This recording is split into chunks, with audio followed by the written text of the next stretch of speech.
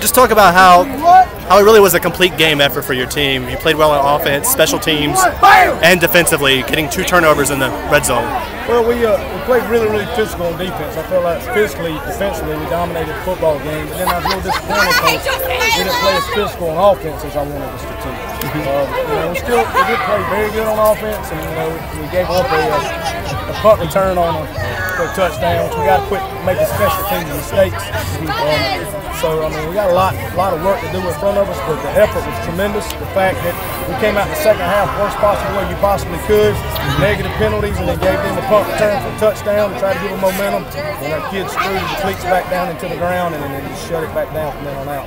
So that itself was super impressive. So I'm just very proud of it. Well, you were talking in the post game about how you were proud of your kids for keeping their cool. There was a lot of chippy penalties, especially in the first half. What can you say about their just mindset tonight? Style of football, it's a lot of high-low chop blocks, things like that.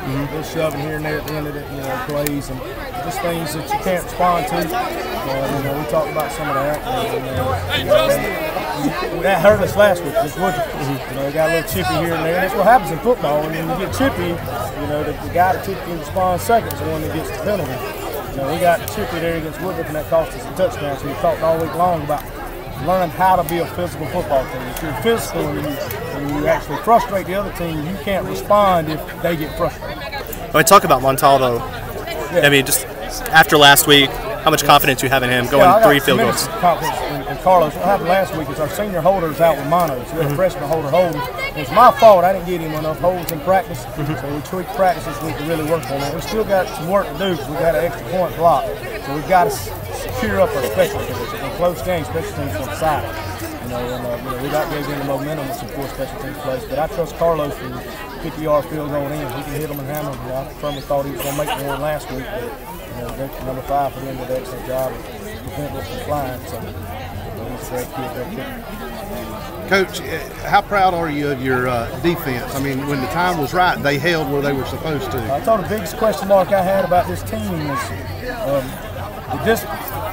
They're not disciplined as far as bad kid discipline, but discipline is played in a science.